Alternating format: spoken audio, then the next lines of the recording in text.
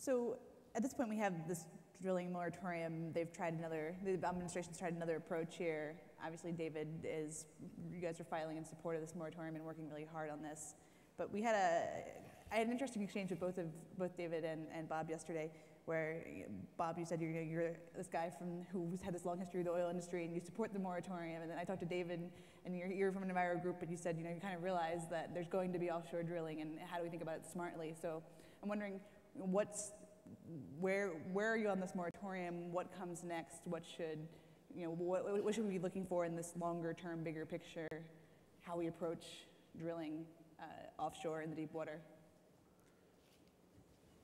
Do you want me to take that? Sure. Yeah. Well, first off, I'll say that the moratorium that's been proposed is just not nearly long enough to do the kinds of things that we need to do, and that's not going to make you popular in the bars down in Louisiana. I'm not popular in the bars. and I understand the economic and the job issue. I understand that. But I have to say that that's a money issue that can be fixed with fines and the contribution from BP, that $100 million that they put up.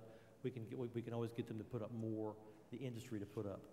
When you're talking about people's lives, you have to stop talking about money. Because I've been injured myself in the business. If you've been in the business 30 years, you've been hurt. I've had other people on my crews hurt. I had a guy on one of my crews killed back in '81, but I still remember it like it was yesterday. For everybody who opposes the moratorium, the question I have is, what happened on the horizon where every safety system failed? And what do we do to fix that? And of course, nobody can answer that. So until somebody can answer that, I'm unwilling to risk people's lives for money. And that's what we're talking about here. We can help the economy, the government, a stronger government, and the industry can help the workers maintain this period of time.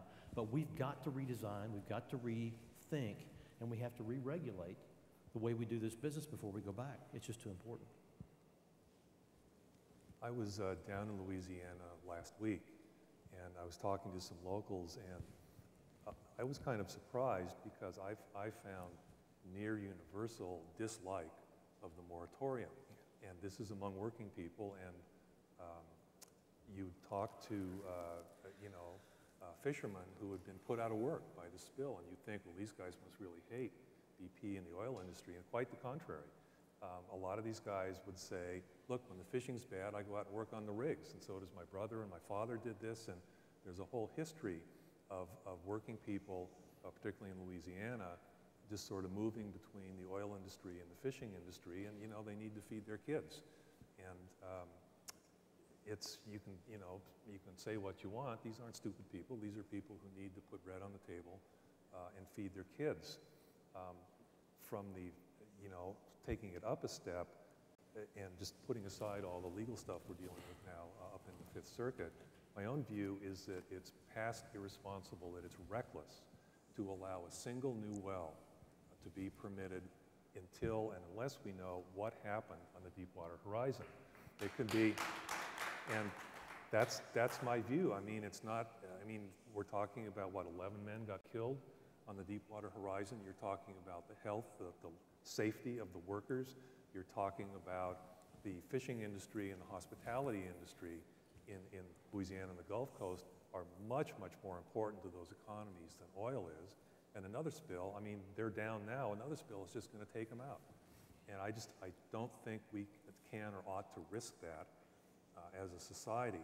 The moratorium that has gathered so much, so much heat, the moratorium affected 33 wells out of thousands of wells that are down there. Not one of those wells was producing. They were all exploratory wells. So if the argument is made, oh, we're losing a valuable energy we're not going to have, that's just simply not true, because none of those wells was pumping 1 ounce of oil for sale. And so you've got, and some of them hadn't even started drilling yet. So the job loss we're talking about is 6 months, not forever, 6 months for the crews who either were working or might have been working on 33 wells. what's that, a few hundred guys, a few hundred people? Is that kind of what we're talking about? There's about 300 per rig, Okay. because there's two All right. there's two crews here. But I have to say something. I Sure. don't mean to Oh, go ahead. But the argument about employment really kind of aggravates me, because all of these rigs are foreign flag rigs. That's right. They're rigged in they're flagged in the Marshall Islands, Liberia, the Caymans, Panama. Yeah, these are ships. And These what- are classified as ships. They're not like buildings. And what that means, most people, people just question why that is, and no one ever really explains it. What that means is if they're not flagged in the United States, that means they're not required to carry U.S. crews, and they're subject to different inspection requirements than U.S. vessels. So to me, it's a false argument for the drilling industry to say, well, if we can't drill here, we're just going to take the rigs and we're going to move them to offshore Africa, and all these people will lose their jobs. My answer is, if you flag the rig in the United States, the jobs go with the rig, because the airplanes fly to Africa just like they fly to South Louisiana. You can take those workers and keep them on that rig. The only reason they're being fired is because the drilling company set it up that way. So they can make more money taking the rig to Africa and using lower paid labor there than taking the highly skilled, highly trained, well-paid workers that we have in South Louisiana. I'd just like to add to this whole discussion with regard to the thing that you hear all the time is we've got to drill up our coastline because we need to be energy independent. We need to be energy independent. And I think that sometimes, again, you guys get a chance to write and reach people. I think sometimes people actually think that these are mom and pop oil drilling folks out there. They're going to sell all that oil right here in America. And so this is our oil, our coastline, our oil companies, and we're going to drill up these coastlines, risk America's beauty so we can be energy independent. And the reality is we've got a swarm of multinational corporations from all over the world drilling up those coastlines, risking America's environment and economy and workers and everything else to sell that oil anywhere they want to.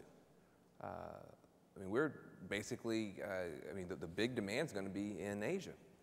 That's where most of our oil is going. This is not, so there's a strange conversation that we have in America that there's some big difference between us drilling up our own coastline and bringing oil from another country when in fact it's a global market.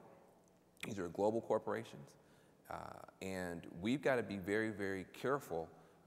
And real energy independence means you're using homegrown energy. You have made in America energy that American corporations and American companies and American entrepreneurs and innovators and workers have a piece of.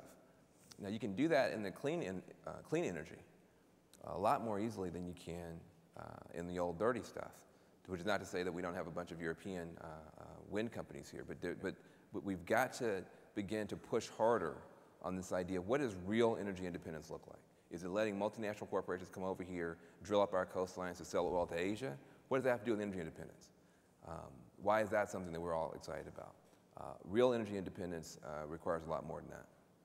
And I'm hoping, let me just finish off the moratorium issue, that's a lesson that we take from even this very brief timeout for a very small number of rigs, is to have a real conversation all over the country about what it's going to take to get to what Van just said, because we do need to get there.